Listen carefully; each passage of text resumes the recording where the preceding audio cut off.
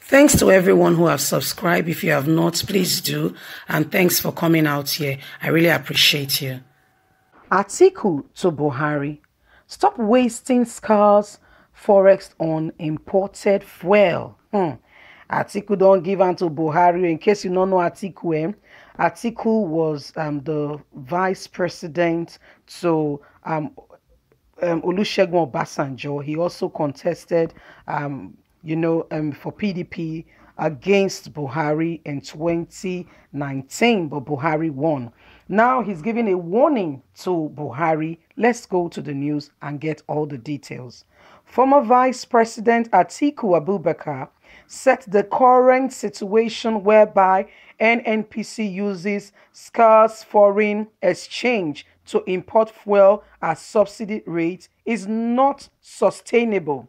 So guys, do you know what? They get crude oil in this country. We have NNPC. They send it out of Nigeria to refine and bring it back to Nigeria. I don't understand the coloniality of Nigerian government. It's all a scam to make more money for themselves. The people they are in business with are making money. But let's continue with the news so you can get all the details. Instead, he asks Buhari's administration to liberalize the nation downstream oil sector immediately. There is refinery in some places in the country. I know there is refinery in Warri. There is refinery, I think, in Port Harcourt. In some places, let's use them. They shut down these refineries and they send it out of the country, then buy it back again, paying in dollar rates. Can you imagine? Let's continue. He said Nigeria is not just the most inefficient OPEC country in terms of refinery capacity, but also the largest importer of petrol in the world. Atiku criticism of Nigeria's oil sector is a direct kick on the face for President Muhammadu Buhari, as he is the subsidies oil minister. The former vice president made a fresh criticism in a statement issued by the media office in Abuja on Sunday.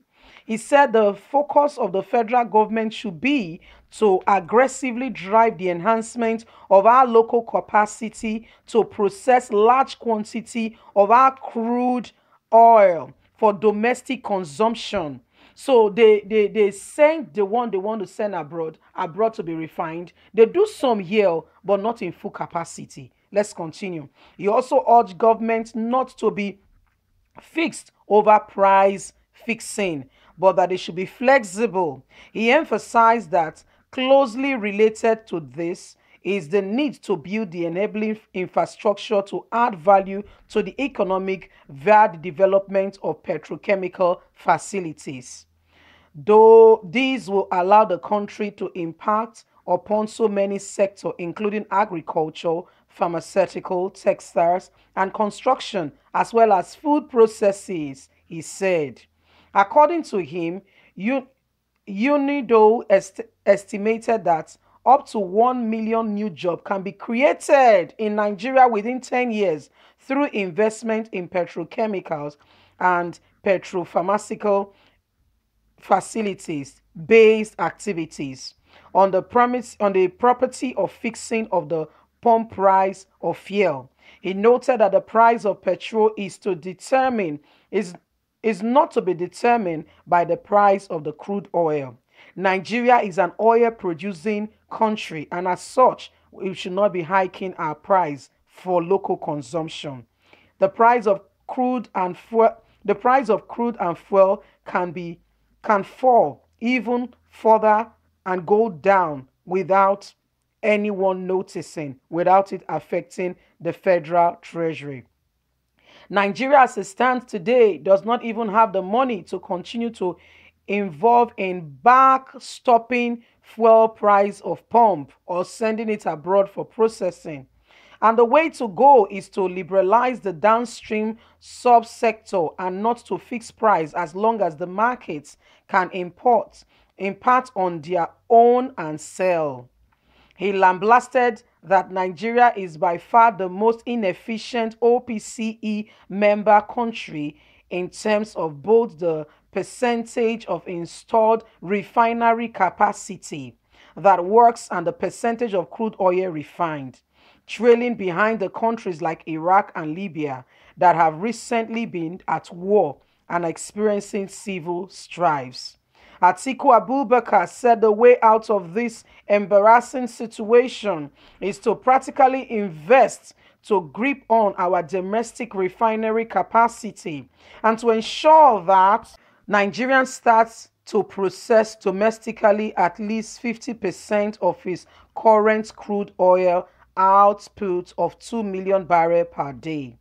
This, he said, can be achieved within a very short time if government encourage private sector participation under liberalized downstream. Atiku Abubakar position follows reports of another planned adjustment in the pump price of premium motor spirits, PMS, otherwise known as petrol. The planned reduction is coming against the backdrop of an earlier one from 145 to 125 per litre in March. He lamented that Nigeria is by far the most inefficient OPC member country in both the percentage of installed refinery capacity that work. He urges the federal government to equip our refineries so they can get into full capacity instead of exporting and re-importing.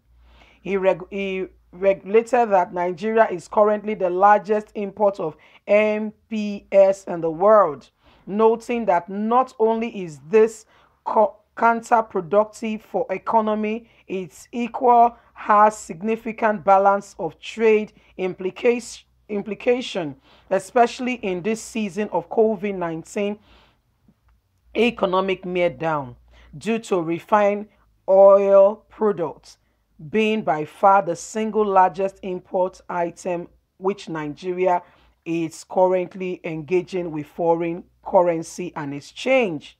He regretted that Nigeria is currently the He regarded that Nigeria is currently the largest import of MPC in the world and that Nigeria should continue, and despite the outbreak of COVID-19, if we can do this, Nigeria will stay afloat in this season.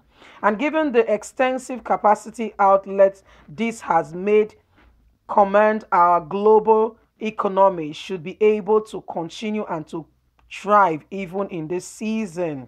For new ones, our effect is to direct the economy, gradually adding revenue and creating jobs. The report that our refinery did not produce petrol in 8 months even make the case of the privatization of 4 refineries to pave way for private investors that will step up the production and profitability. They will take full responsibility and will tell them what to give to the government. He, however, welcomed the recent announcement that the refineries will be privatized and urged that the process be accelerated. Well, my people, you don't hear them all. Atiku Abubakar, former vice president of the country, has condemned, in fact, has kicked Buhari in the face, saying President Muhammadu Buhari never do well at all. He has not used all the facilities that he has in his disposal to get the best in Nigeria in terms of Nigeria economy. Atiku seems to be very, very vast in analyzing and making sure that, regarding economic growth and things that can move Nigeria forward, especially regarding the oil market. Atiku seems to be very, very on point. One of the things he said during his campaign was privatizing of these very refineries that APC used against him to say he wanted to give it to his friends. And as such, those were part of the reasons why he lost the election. But guess what, guys? The same very examples he gave and the very opportunities and reasons that he gave is the same thing. Don't forget, so my people, our refineries are the 4 refineries we have in the country are all going to be privatized by Buhari, and this was what Buhari used against PDP. See, my guys, from today go, may nobody trust anything when you come out of a politician. Trust me, majority of them, if we get 90, if we get 100, 90.9.999 na liars. APC came on the ground telling us every deficiency in PDP. We all believe them, including myself. 2015 a line-up votes. I did tell you, my people. But see on today now. See on today. Worse than any government we've ever had in this war in Nigeria before. So my people, don't forget to like us, to share, to subscribe. Click on the notification button so you can get all our latest news. We are here to keep you up to date with all that is going on in Nigeria and around the world. Don't forget, stay safe and look after those around you. God bless you and bye for now.